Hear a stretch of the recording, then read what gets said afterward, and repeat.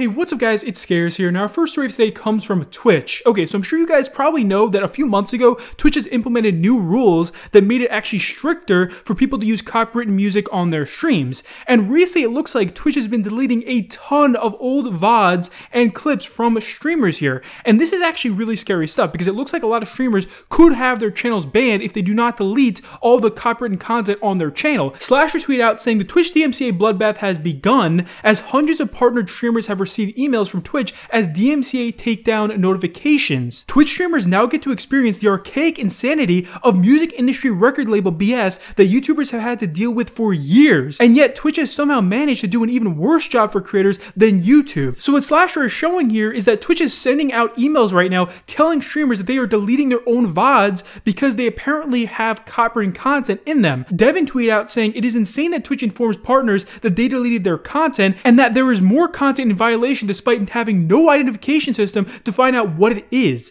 Their solution to DMCA is for creators to delete their life's work. This is pure gross negligence. So you have many of the top streamers on Twitch right now deleting all of their old VODs because they're scared that their content might get taken down by Twitch. The massive streamer XQC just tweeted this out a couple hours ago. He says, I just deleted what is probably dozens of terabytes of clips, including all of my past VODs from my Twitch channel. Years of memories are all gone. Don't worry, corporate billionaires. I am now complying with the laws to make sure you have enough pocket change for ice cream today. Even Pokimane came out last night and she says here that she has to delete a lot of her old clips. Just watch this. Lyric's gonna delete his VODs? Well, guess what? It's not just Lyric. Today, tomorrow, at some point, you guys are gonna come across my channel and there's gonna be zero content.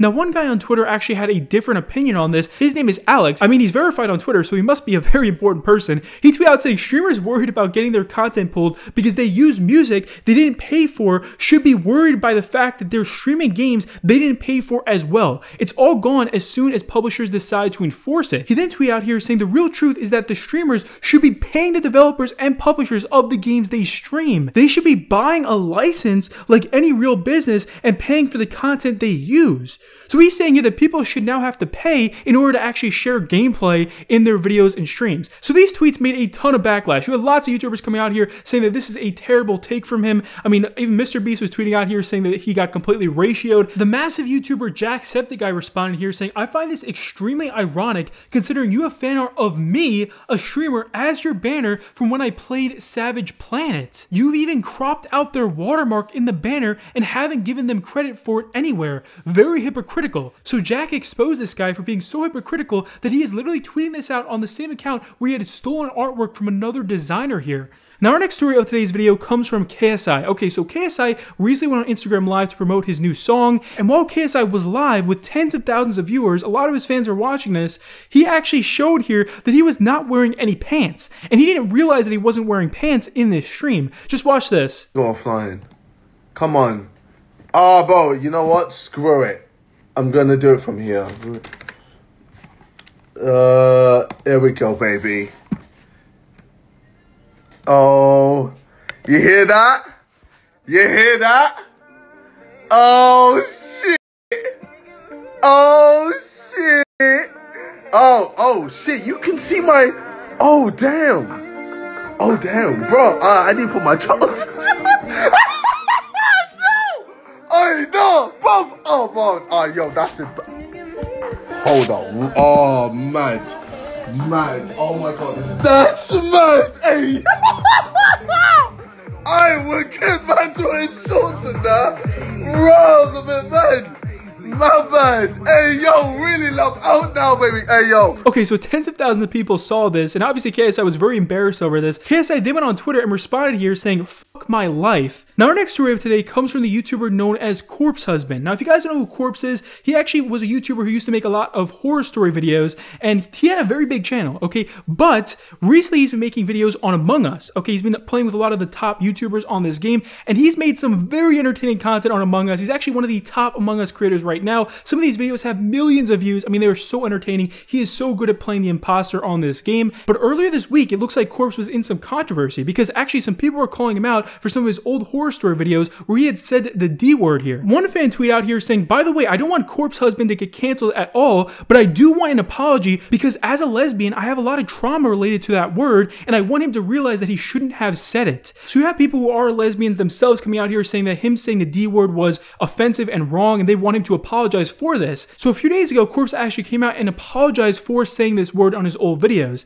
And this video has over 1 million views on Twitter of him apologizing here. Just watch this.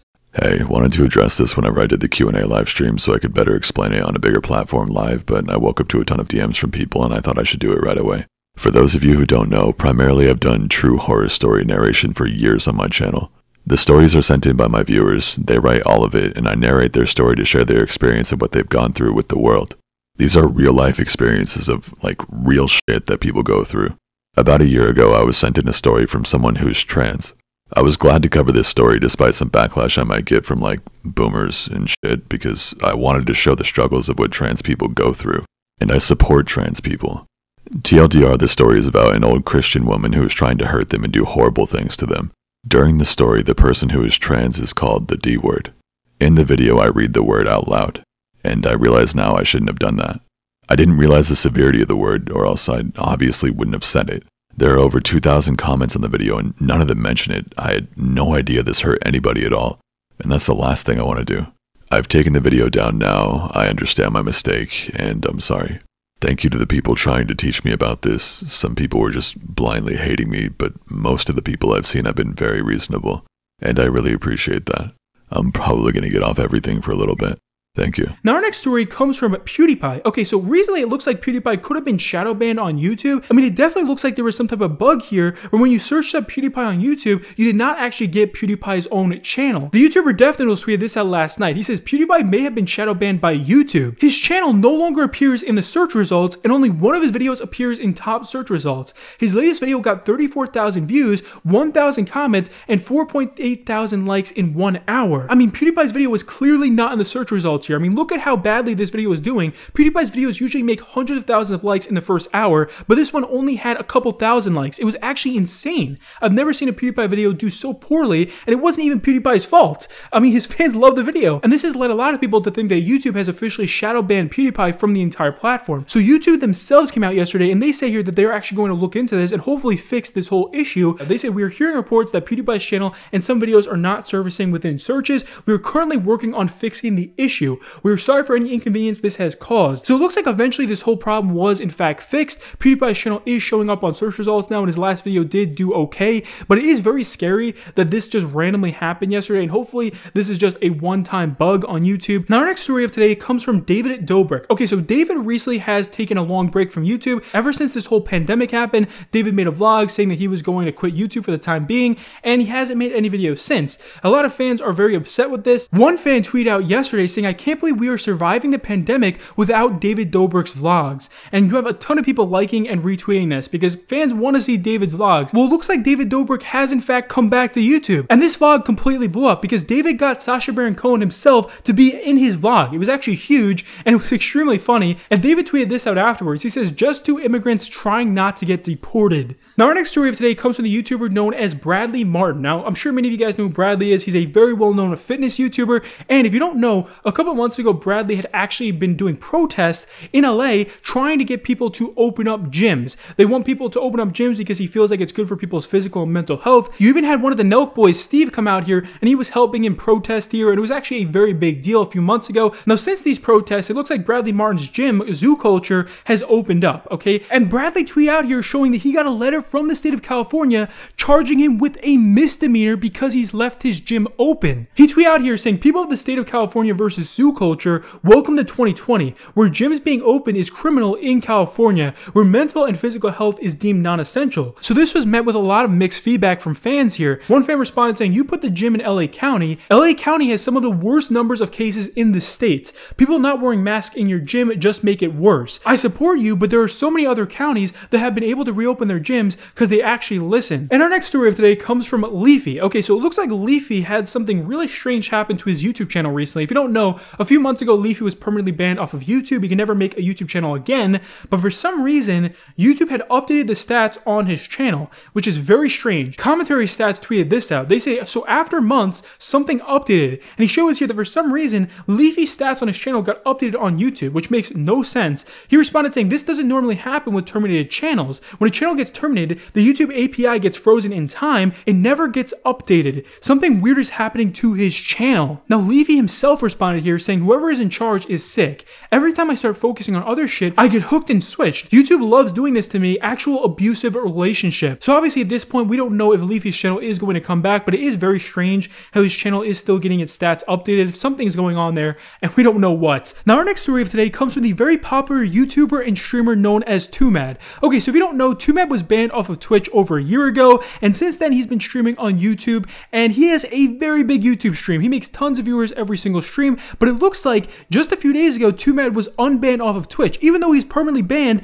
they decided to unban him, which is huge. He tweeted out saying, I'm now unbanned from Twitch. He goes on to talk about how his ban was because of Dr. Disrespect, but he's just joking around here. It was not because of Doc. He was banned over a year ago. The YouTuber Nuxtaku responded to TwoMad saying, it only took you getting 40,000 live viewers on YouTube for Twitch to change their minds. Now, speaking of the YouTuber and streamer TwoMad, he tweeted out yesterday saying, please stop age restricting my videos at Team YouTube. And it looks like multiple videos from TwoMad's channel were just recently age restricted from YouTube. This is very concerning stuff. I actually watched these videos and they don't seem bad to me at all. To be honest, it doesn't seem like they should be age restricted. Now, other big YouTubers have also been getting their videos taken down as well. Actually, the huge commentary YouTuber Ellis the Alien tweeted this out the other day. He says, people who wrote Among Us got copyright claimed and removed. My channel has a strike. I'll try and re-upload it at a later date. So apparently, his video was copyright strike. Now, that's very scary stuff because if your channel gets 3 strikes, your entire channel will get terminated. And that's it for our video tonight, guys. Hopefully you enjoyed. If you do, please be sure to leave a thumbs up, and I'll see you later. Peace.